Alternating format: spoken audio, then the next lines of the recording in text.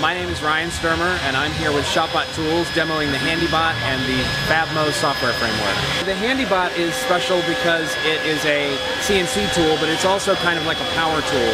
It's a full 3-axis, fully capable CNC system, but it's portable. You set it down on the material that you want to work with, and it cuts right into whatever you set it on.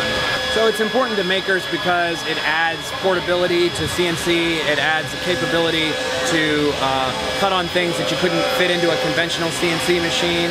And the software framework FabMo, which runs with Handibot, is important to makers because 1, it's completely open source, and 2, we're bringing an apps model to CNC, which is something that's relatively new. We've seen it used all over the place. These tools are you see them a lot in education. They're big in schools and places where they're bringing CNC to kids or to people who want to learn. We see them used on job sites where you want to bring the tool to the work. And we're hoping to see more of that, and we're hoping to see more of the tools being used in situations where people can really make use of apps and doing single-purpose parametrized designs with the tools.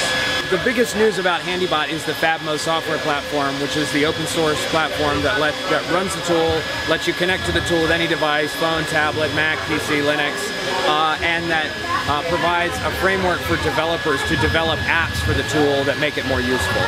The tool and the FabMo software framework are all completely open source. The blueprints for the tool are available online. The software is available online on the Handibot website and on GitHub. You can go there, you can check out the software framework.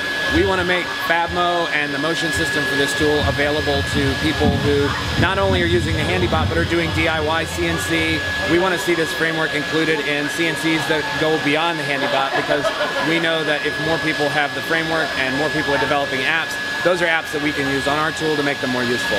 It's been very energizing to see people using the tools and getting the most out of them. It's been great to see the enthusiasm around CNC and apps for CNC. We really think that's where it's going, and we're really excited about it.